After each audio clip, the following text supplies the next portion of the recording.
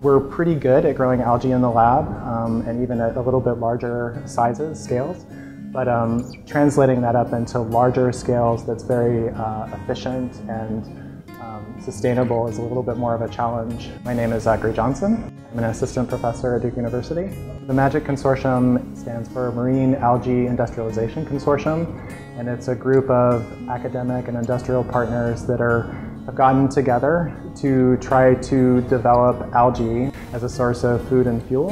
Unlike fossil fuels, which aren't sustainable long term, we want to have something that's sustainable for generations and generations. We're looking at animal food, so food for chickens, pigs, fish.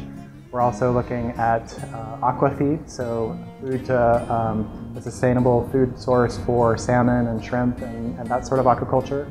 But we're also testing some ideas towards a human-based food.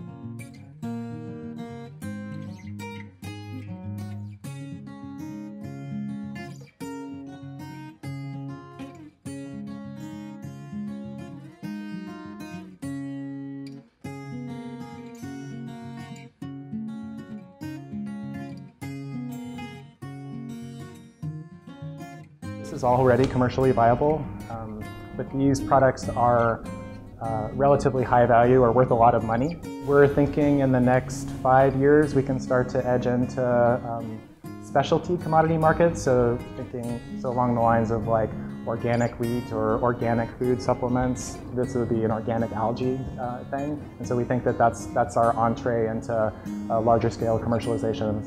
So on the order of 5 to 10 years is what we're thinking.